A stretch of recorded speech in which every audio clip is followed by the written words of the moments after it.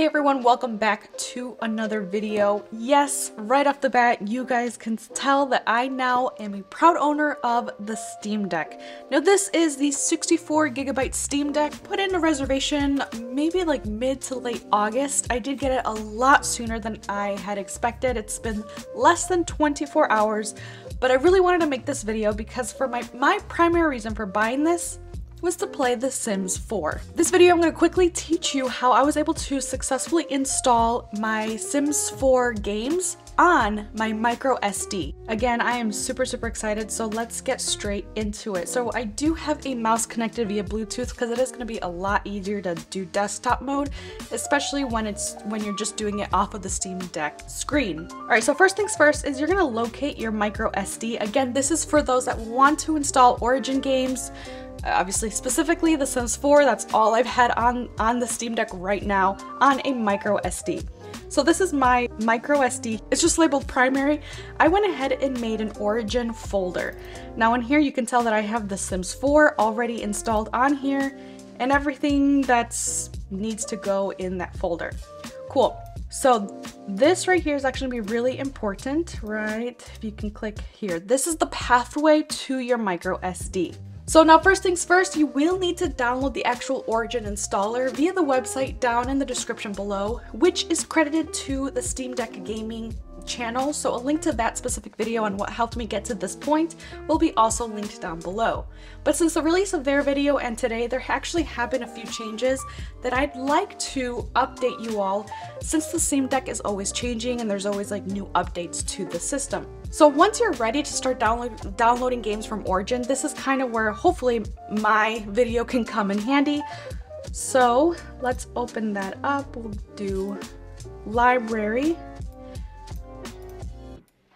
This is going to be after the whole initial setup that, again, the video down below will help you get to this point.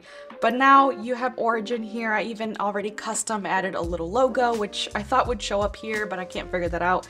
Anyway, that's not important. So here we're going to go on to Manage Properties.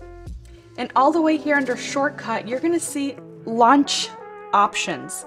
So you're going to want to copy this exact thing, steam_compact_mounts equals, and then you're going to go back to that pathway that I told you that you needed to create, or that you would need to know.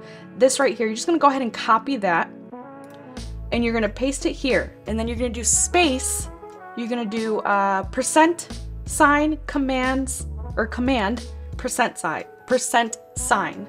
So remember, there's a space after your pathway to your micro SD, and then that command %sign. Once we're done with that, also one thing to note, compatibility that I found worked for me was Proton 7. Over on Steam Deck Gaming channel, they do suggest doing experimental. That did not work for me. It kept saying that it was failing.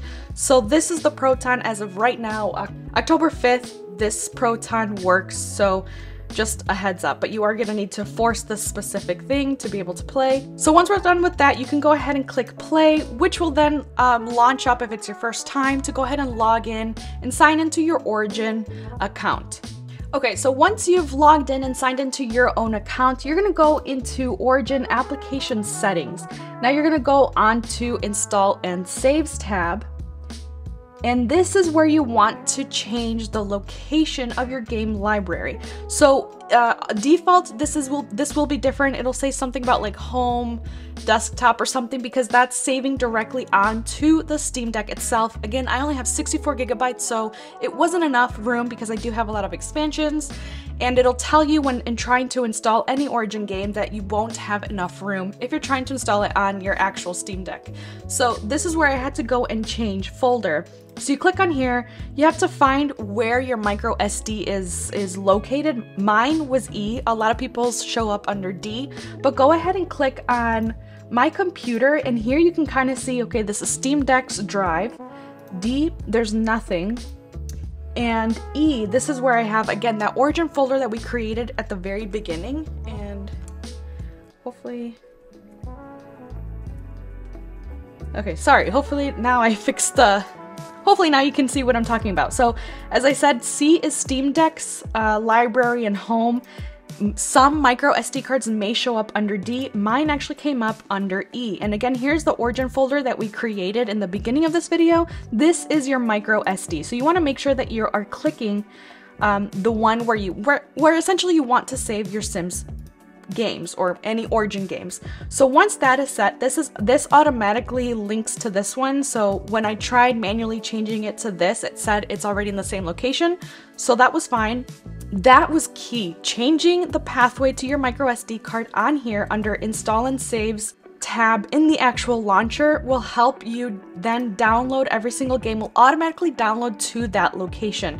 So really from there, that's it. You can go ahead and click out of desktop mode, so that way it's a little bit easier to navigate if you don't have a mouse. And from there, you should be able to play The Sims 4 via desktop mode or even under gaming mode. It should show up.